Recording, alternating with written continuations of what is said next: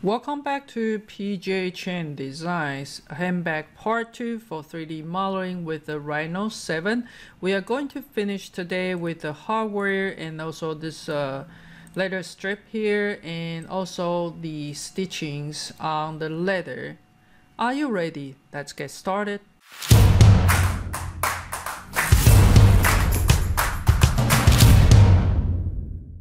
So this is what we have left from the last time, and we want to starting to making the hardware. But to making hardware, I need to have something to hold the hardware.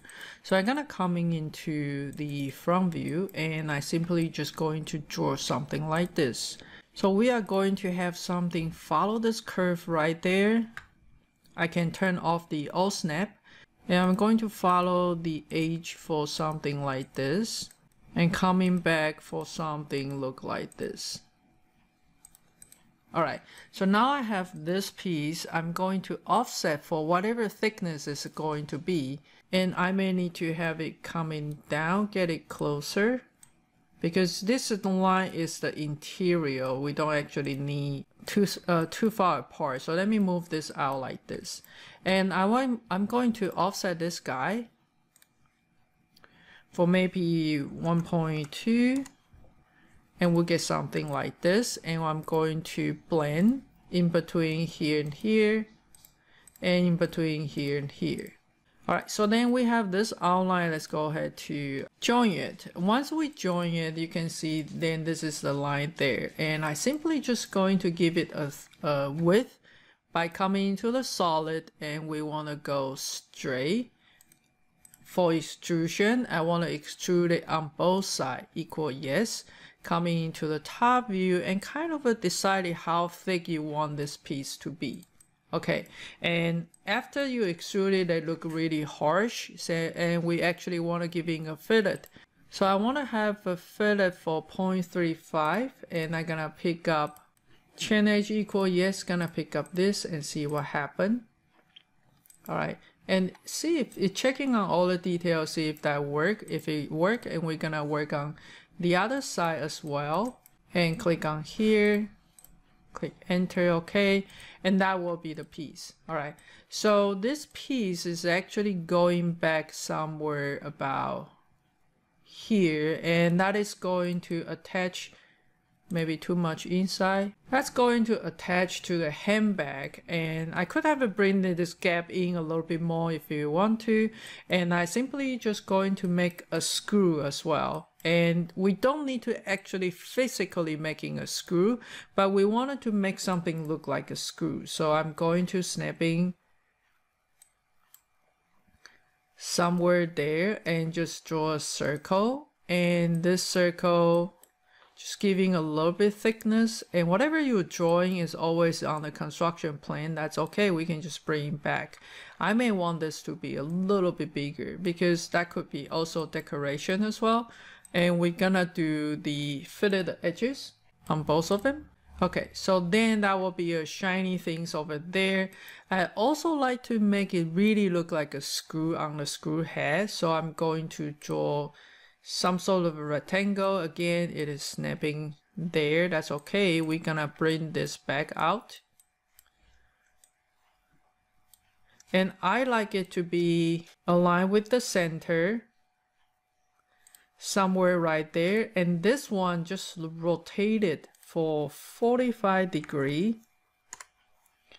Something like this. And we want to use that one to cut into the screw head that we have, and using the Boolean Difference out of this one, right? So now this look like some sort of the metal, and I'm going to change to other color, and that's moving this one back, tilt it fitting into whatever that piece of the leather going to be. And then so it look like we have a hardware attached to this leather there.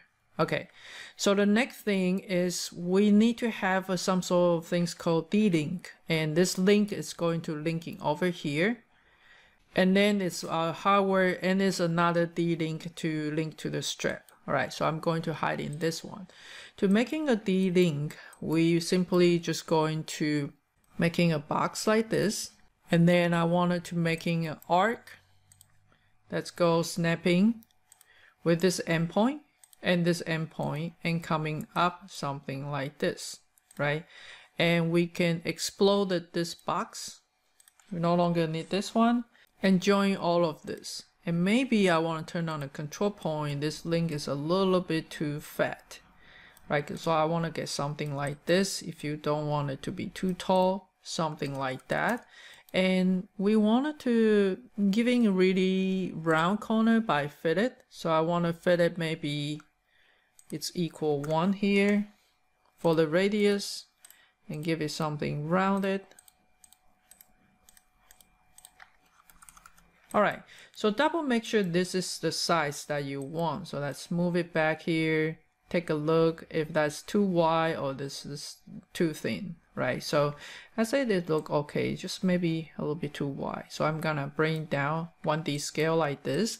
And I would like to creating the cross section. Again, I like to use the conic corner and for something look like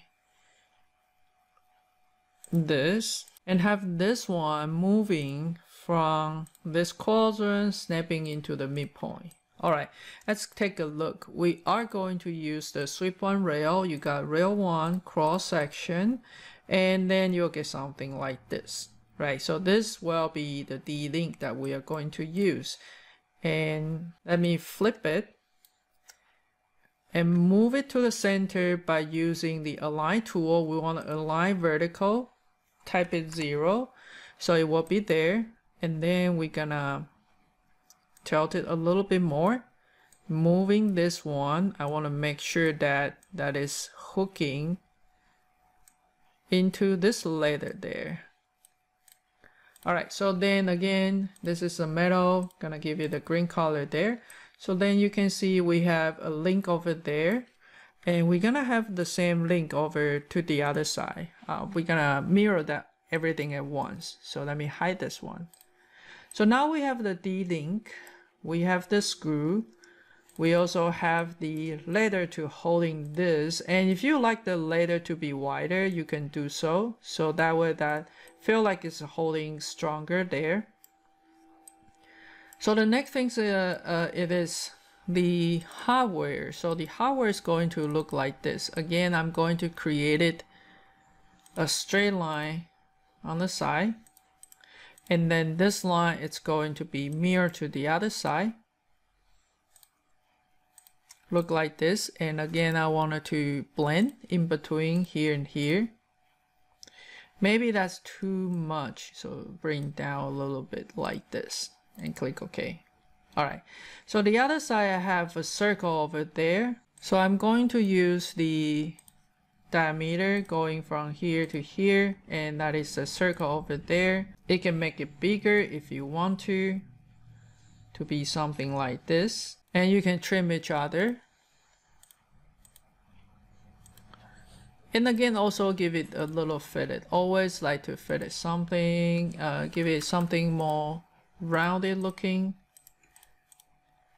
Okay, so then let's go ahead to join it. Now, if you feel like this is not deep enough, still the things we're gonna coming up, you can always, you know, turn on the control point and let's say I want to edit this guy, have them going in a little bit like that. It's up to you. See if you like to do that. Okay, so I'm going to maintain like this, and I'm gonna create the cross section. So again, conic corner. It's my favorite, and I'm going to snapping the center over here and coming into the top view and deciding how thick you want this piece to be. So roughly the same thickness about our D-link, and coming back like this. So in my perspective, you can see something like this. We're going to use the sweep one rail. It might get in too tight there, but we'll give it a try. So we're gonna have a rail cross section, and we get something like this. Okay, so make sure you record the history, and then you get something like that. If you feel like, well, this circle right here is a little bit too small, I want to moving out a little bit, you can increase all of them at once, okay, because you record the history. So once you like it, we're going to cutting it open. Now this supposedly you will have a spring to go with it, but this is for the design approach, so we don't actually need to prototype it. So this is just for the design critique, so as long as we get aesthetically correct, then that will be fine. And I'm going to make it like smaller like this. All right, so pretty much what we wanted to do is having that tiny opening. So when we do the rendering, it will make sense. This is an opening there. I think it's this way to be correct. Okay, so then we wanted to do is to Boolean difference this guy out of this guy. So then we have that little opening there, and we simply just want to give in a fillet edges, maybe 0.15. And we want to fit it on both sides. Okay, something like that. Now we have this, and I simply just going to move it inside like this and tilt it and bring it something like this.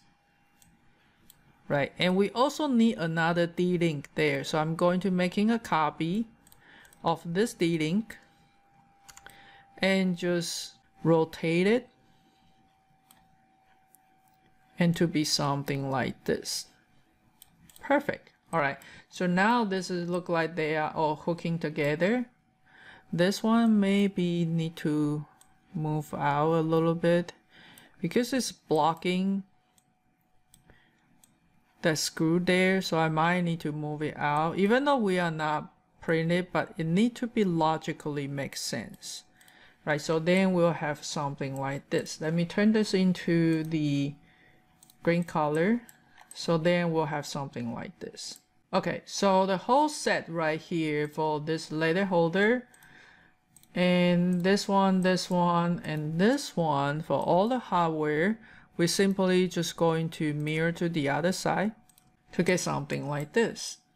What we need to do next is the strap that is going to go from the front cover and go to the back. So basically we want to draw something like this. It's going to starting from here, and it's gonna somehow coming down and coming over here and past this handbag, coming back and coming over here and snapping into here. Right, so I know it looked like crazy there, but we wanted to project it to the C-plane, delete it. So basically you get this curve right there. Okay, the second thing that we wanted to do is I wanted to have a curve. It go from here, coming out here, and kind of fall into the ground, and coming back, going there, wrapping around, coming over here, coming back here, coming back here, and something like this, right? And this might want to touch the ground, so I'm gonna pull it down a little bit, something like this. You may want to have this and this actually get behind the handbag, something like this. All right, and again, this is quite like a mess right now because it's snapping everywhere. So in my front view, I want to project to C-plane. Delete the input, then I got something like this. All right, so for this curve right here and this curve, so we're gonna turn everything else down, and then this is what we get. Let's give it a try.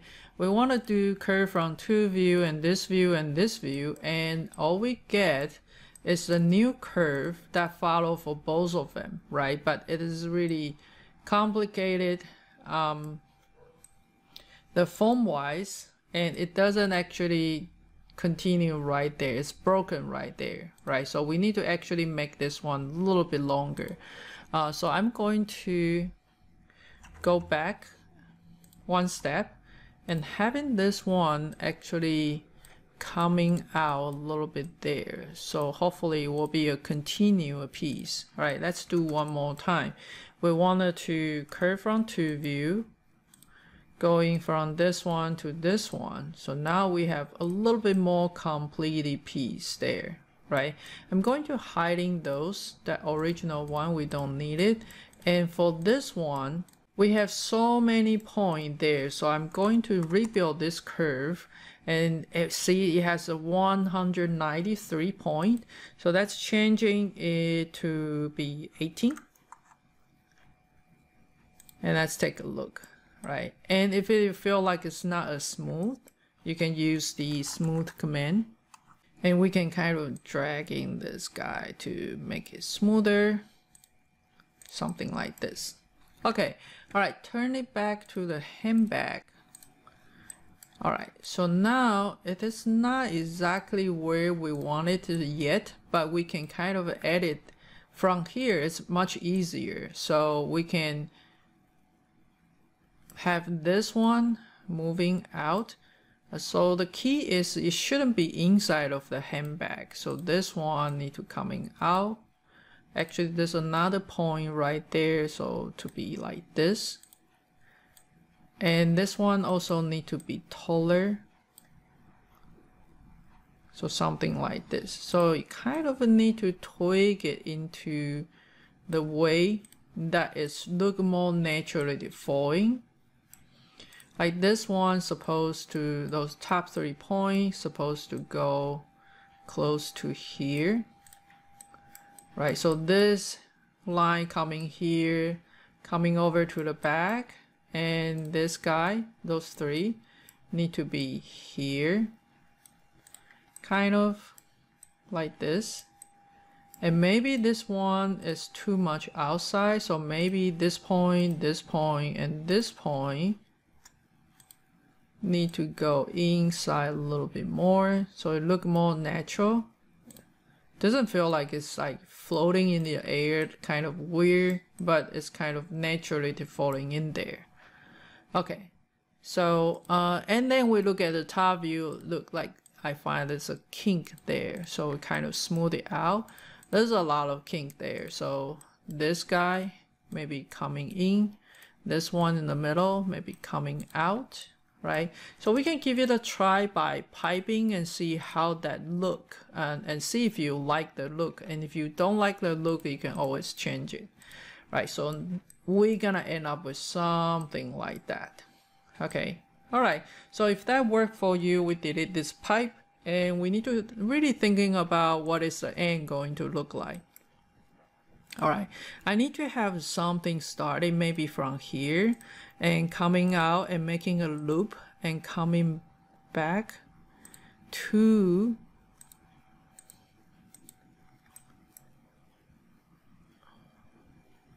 this D-link over there, right? So then I'm gonna have something like this, right? So it kind of looping around this D-link over there. And of course, this is gonna go crazy. Again, we want to project to the C-plane. We want to delete the input, so now it will be straight. It may not touch him, but it will be straight. That's okay, and we can fix that. We are going to use this curve, and let's go ahead to use the move command. I'm moving here from the near point of this guy here. And once you get that, we are just going to trim it short with the point on this curve there. So then we can delete the ending there, right? To connect this guy here, I might want to move it more toward to the center, tilt it a little bit like that. And then we're simply just going to blend. Let's blend in between here to this point, right? And double make sure it's not too much of a kink. If it is too much of a kink, I will suggest you cut back even more. So this one will be split by the point even more like this. So you got longer section, it's supposed to get smoother. So we're gonna blend in between this point to this point. And you can see it's a lot more smoother, and we can pick up those and join together. All right, so now we are going to do the same thing on the other side. And I simply just going to mirror that guy to the other side, right? So I have that hanging there. Maybe too much of the angle. I'm gonna adjust it back a little bit, and I want to kind of a trimming pretty long, like what our experience there. So this guy will be trimmed with the point somewhere there, and then we want to blend in between here to here and see how that go in the perspective. If you like it, just go ahead to join it. Okay, so now we have this one. We need to decide what the handle or the strap will look like. I would like to do something like this.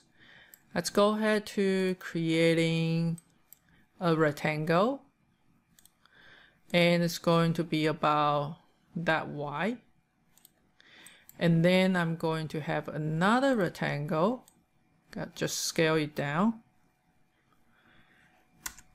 and stick it out a little bit here, and having this guy to mirror to the other side like this.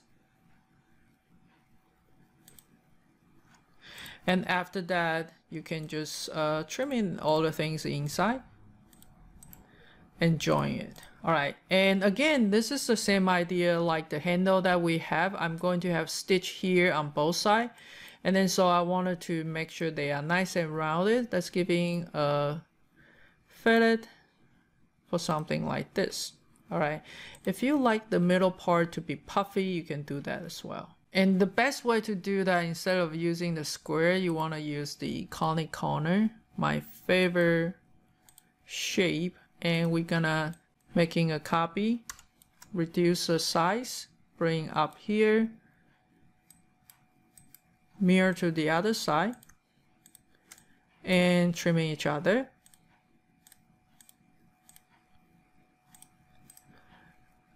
And join it. And then we can give it the fillet corners for 0.2. Actually, I like this one better, so let's use that one.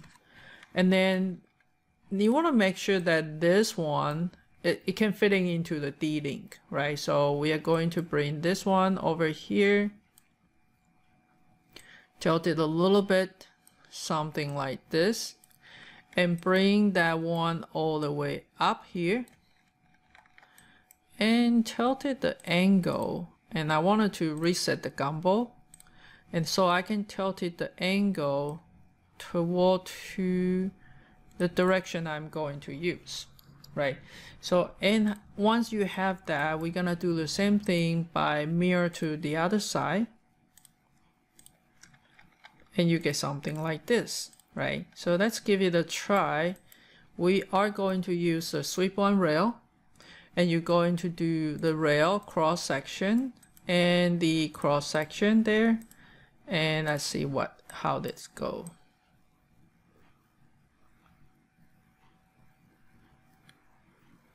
Cool. Then we're gonna do sweep one rail one more time. This is the cross section. Sweep one rail one more time, and we're gonna do the surface edge, and we're gonna sweep, and it will get something like this. I don't like it. All right, so now I notice this is not right in the center, so we are actually going to delete this one. This one is right in the center for that, but this one is not. Forget two sides is not completely symmetrical. So we're gonna move it back here. So at least it's now more in the center. Okay, let's give it a try.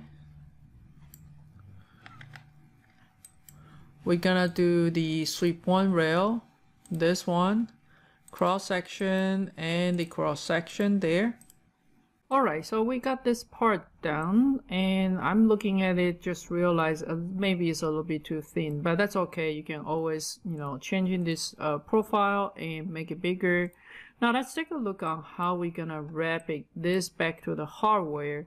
If you're just using the sweep one rail and you pick up this rail, and this is a cross section, and you just hit enter, most likely you will get something like this because the way it twists on the curve, and it doesn't look really nice, especially when you're doing on a render. So what we like to do to gain more control is we wanted to making a copy and bring it out so it's not going to touching there. So that maybe out a little bit more. I would like to do, so maybe we want to bring out a little bit more. So let's give it a try. We want to do the sweep one rail, and this is the rail, this is the cross section, go from here to here, and remember we want to record a history. Make sure they are aligned. This is not aligned, and we're going to bring here. And somebody asked me like, how are they actually facing the same direction? If you're thinking about this curve right here on the bottom, and if you turn it over, it is actually, they all face interior, if I put it in that way, right? So let's click OK, and let's take a look. Now, if you feel like this is still jamming into it because we record the history, so now we can kind of move them around. I'm going to move this guy out a little bit so that way it won't touch there, right? So you can keep twigging or changing the direction, and maybe on this one you want to rotate it a little bit, then you will get the real-time update.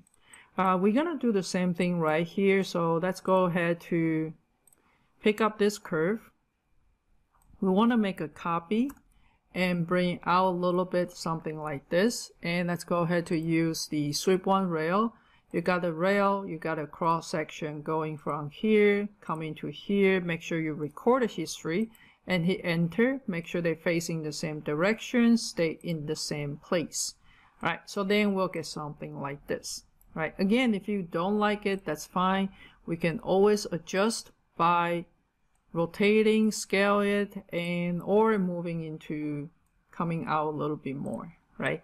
So then that is something that we can control over there. Now pick up all those curves right here and don't forget to join them. Once you join, you'll say you break the history. That's okay because we are not going to change anymore.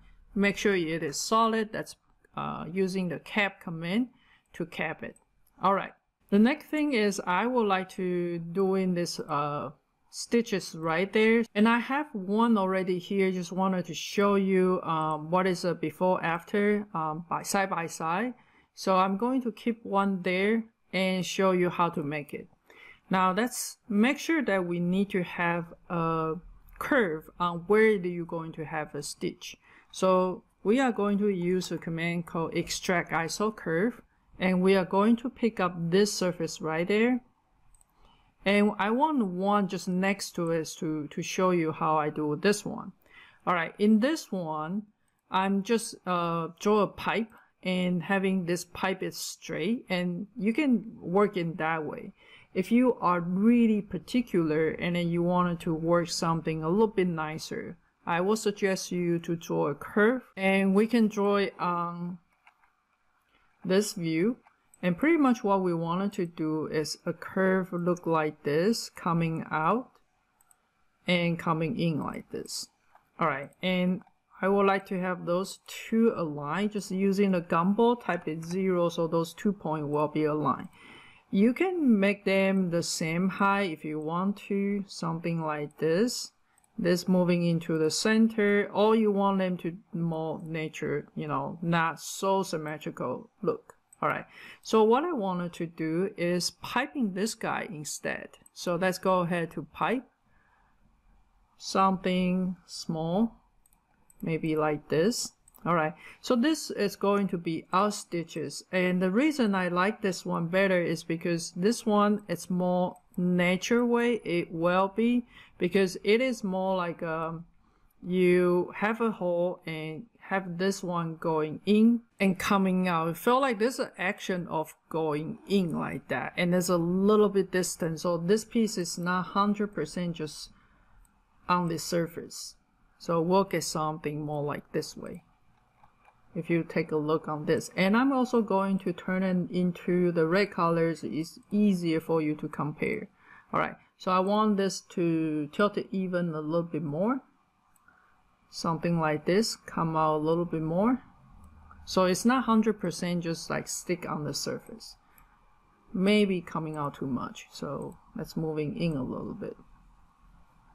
Okay, so let's give it a try. We want to use the array along the curve, and we're gonna pick up this object and we're gonna pick up this curve right there. Now in this one has 120, it's way too much, so let's try 100, enter, and see if you like the distance there, right? Let's double check with the render view. Maybe it's come out too much. That's alright. I'm going to record a history and let's hit enter. Then we'll have something like that. Well, it's actually not too bad. Maybe I need to have them come out just a little bit, so you feel like it's hopping, you know, on it. And you can do a comparison with just a straight pipe, or you want to draw a curve, this kind of pipe, and see which one that you like it more. Alright, so if you like it, you can put the stitch on a lot of different things or do your own pattern for this handbag. If you like the way I model, I have a lot more secret to show you with my membership program. It helping me as a small YouTuber can keep making the video for you. So I hope you like this video. Let me know if you like to see more of this type of video. Thank you for watching, and I will see you next.